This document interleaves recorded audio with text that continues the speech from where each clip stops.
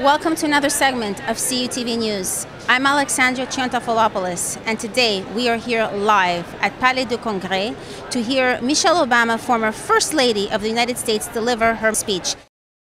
Pour vous, Michelle Obama, elle est quel symbole? Elle est source d'inspiration et en quoi? Oui, absolument, une source d'inspiration. On en veut toujours plus de modèles de femmes fortes qui s'imposent par leurs idées, par leur vitalité. Puis moi, Madame Obama, j'ai toujours beaucoup apprécié la regarder aller. Je la trouve élégante, souriante. Puis en même temps, on sent une force de caractère incroyable. Donc, une grande source d'inspiration. Qu'est-ce qui fait d'elle une politicienne différente des autres? En fait, c'est pas une politicienne, n'est-ce pas? Enfin, moi, qu'elle nous fasse une annonce ce soir, mais il en demeure pas moins qu'on voit la force qu'elle a.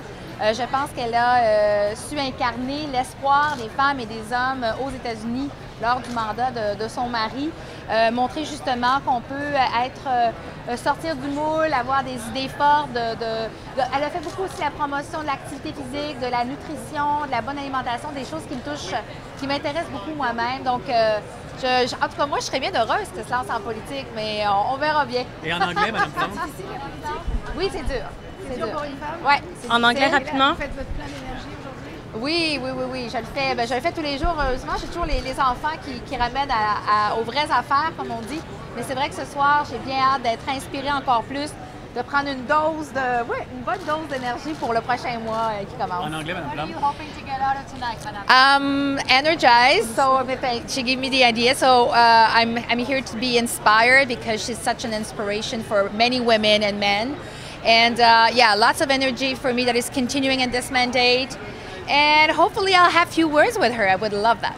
What would you ask her if you had a chance to? I would say, how do you stay true to yourself? How do you make it throughout the difficulties? How do you, stand strong and, leave aside comments that might be not very nice to hear or people that don't approve? And how do you stand strong and stick to your values? What about raising kids while in this kind of a... Yes, that's a big challenge. Yeah. Though I feel like there's more and more women that shows that it is possible when you get the right support.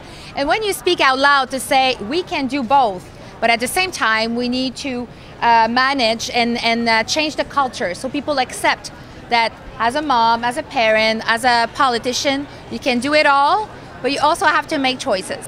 Sure, I'm very happy to be here tonight to hear the speech of someone I admire.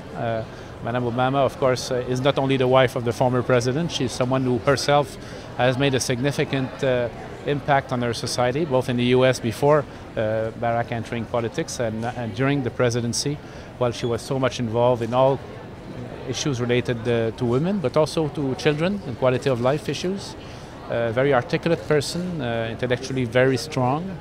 I would say that in Quebec we are very lucky that we also have women in strong leadership positions, both in business, culture, universities. We have more and more principals in Quebec that are women, university principals. So this is something that all Quebecers, I would say most Quebecers, stand firmly for. Full equality of opportunity for men and women. And the message tonight, I think, will be quite powerful. I think it's going to be a message of hope. That things will continue to improve on this planet in spite of all the problems we have. What do you think? There's a lot of men here tonight. What do you think the message can be for men? Well, I hope the message is for men too. We also have to be part of this conversation. This is a word that is used a lot now, the word conversation. But it happens in our families, it happens in politics, it happens in business. And it's important that we men also share that objective of full equality.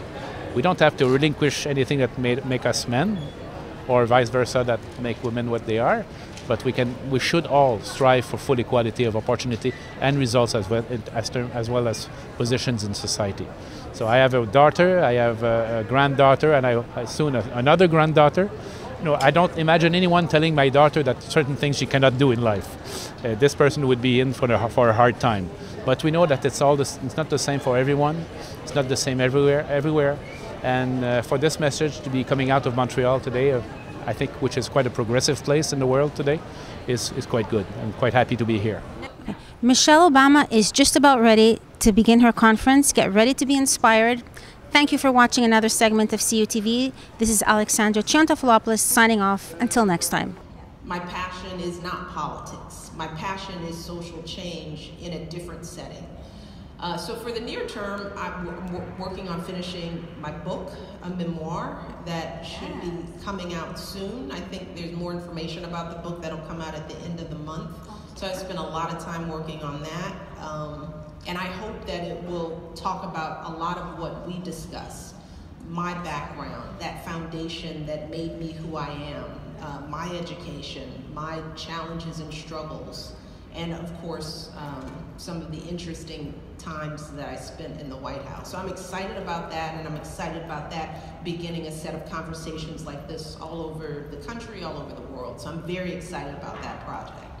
Barack and I together are working on the Obama Presidential Center, Barack's library that will be located on the south side of Chicago, our hometown, the neighborhood where I grew up.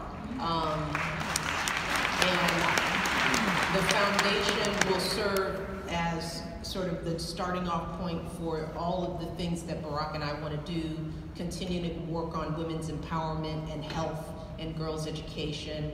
I'm still doing work through all my initiatives that I started in the White House. I just did an event on Monday for School Counselors of the Year, an event we first started in the White House, and we've continued it. We did it at the Kennedy Center. So there's still a lot of work that I'm doing there.